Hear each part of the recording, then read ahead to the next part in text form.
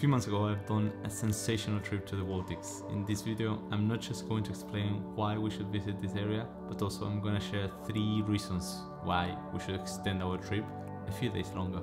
Welcome to the beautiful Tallinn in Estonia.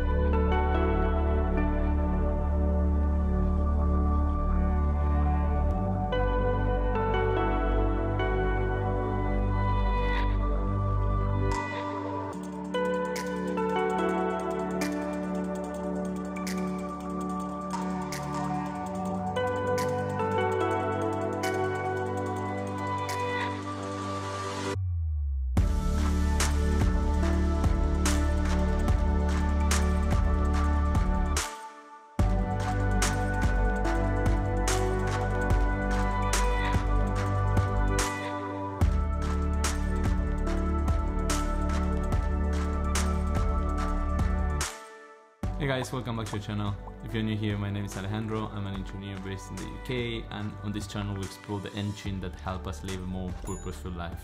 So I was in Tallinn, the capital of Estonia, when we were still allowed to travel a few months ago. I expected to see a cultural city with mainly Russian influence and relatively something to see in 24 hours. Fortunately, I was very wrong. I stayed 5 days and it was absolutely stunning. Bear in mind, I'm not the same guy like 10 years ago doing 5 countries in a week. These days I'm a slow traveler. Perhaps the older I get, the more I enjoy chewing the places I visit. I feel like sometimes it's worth spending extra time to get a better flavor. Yes, I get it. We have a full-time job and we don't have much time, but hey, these are just thoughts and how I enjoyed my trips these days. So let's talk about these 3 reasons why we should stay longer in Tallinn. I want to save you time, so I'm leaving timestamps below. Feel free to skip and watch the one you actually care.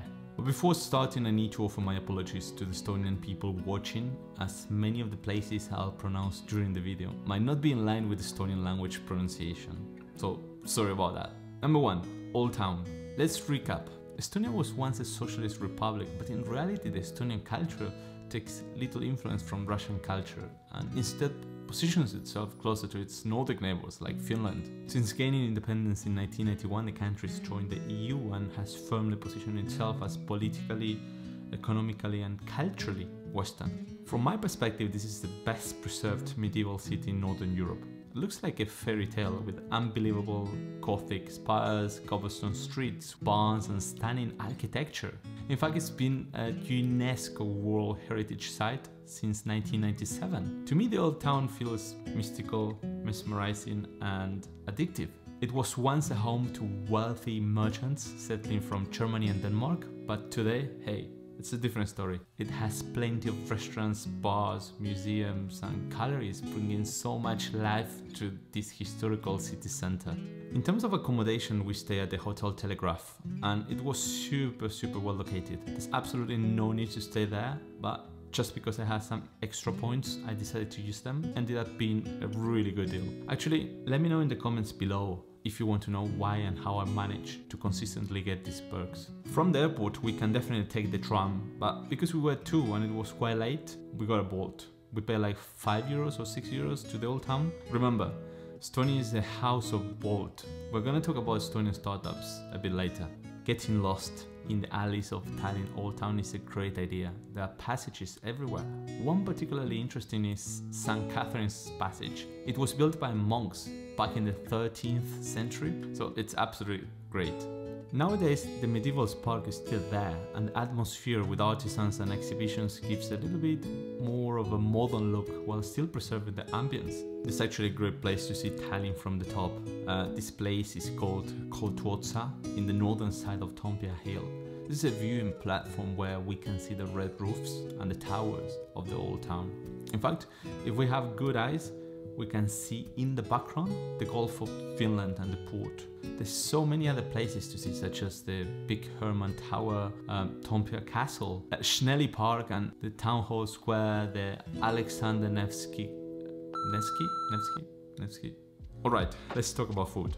The old town has some amazing places for dining too. The one we enjoy a few times is called All the Hansa, perhaps the most authentic medieval dining experience in town. Waiters and waitresses are dressed in the traditional costume as if it was 700 years ago, and they have dishes with centuries of history. All beers are handcrafted according to the medieval recipes, and they served in the old traditional style ceramic jar. The place is full of candles, benches, tables, and it really gives you that medieval vibe. I personally loved the mushroom soup and the golden lentil pot. For vegans, there's many places in town, but the one we enjoy a lot is called Vegan Restaurant 5 or number 5. They opened like 7 years ago, small but super cozy. I tried the spicy oven-baked seitan tacos with cheese and guacamole. Christina tasted some incredible beetroot ravioli with cashew, cheese and basil pesto as starter, and some vegan fish and chips, which is tofu, deep fried potato, tartar sauce, green pea and mash as a main course.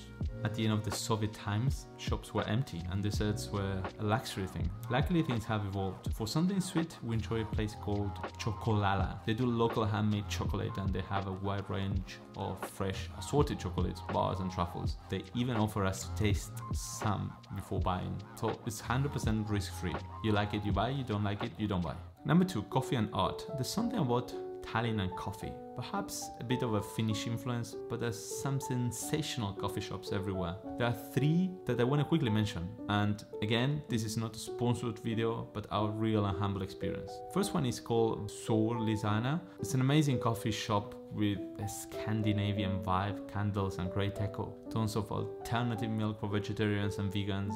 I had many coffees here, but what I loved the most was the berries and nuts bowl for breakfast. The other one is Vaike Lisana. It's the same owner, but the smaller coffee shop. You have to be lucky to get a table, but you can do takeaway in any case. The other one was Tormor. This is likely having coffee in an art exhibition gallery.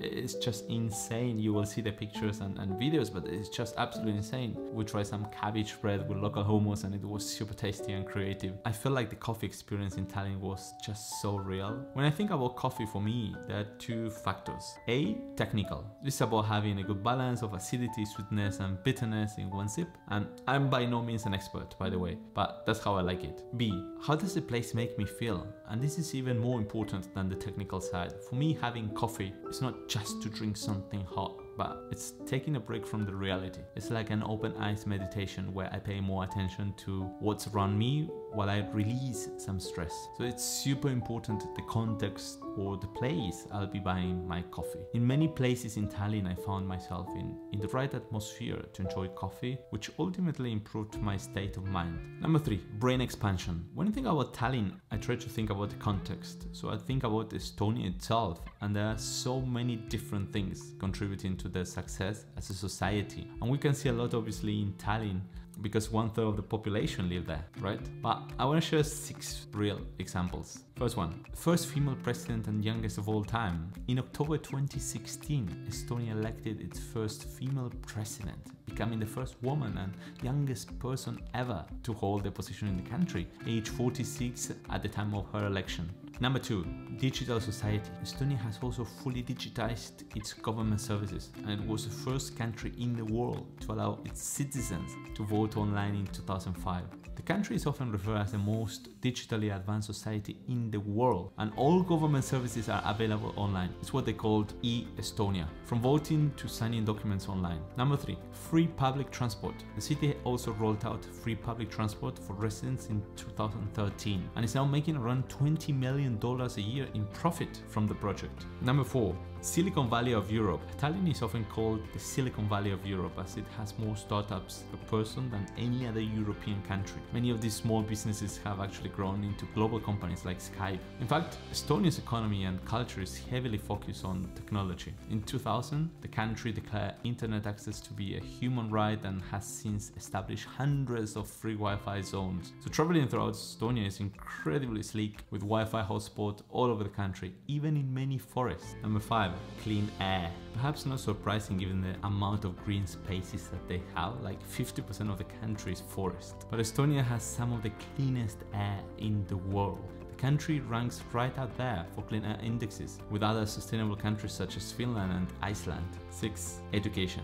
They have 99.8% literacy rate, and most of them speak multiple languages besides their native one. So it's not strange to see them speaking English, Russian, German, and Finnish. There's no doubt Estonia is modern, progressive, and highly developed. The country is considered high income and consistently ranks highly in education, press freedom, quality of life, and overall human development. If we forget about the challenging winters, life in Estonia doesn't sound too bad, does it? And Tallinn is definitely a place I love to come back. If you like this video, you might also want to check this video over here, which is about my epic trip to the Scottish Highlands. Thanks for watching and see you next time.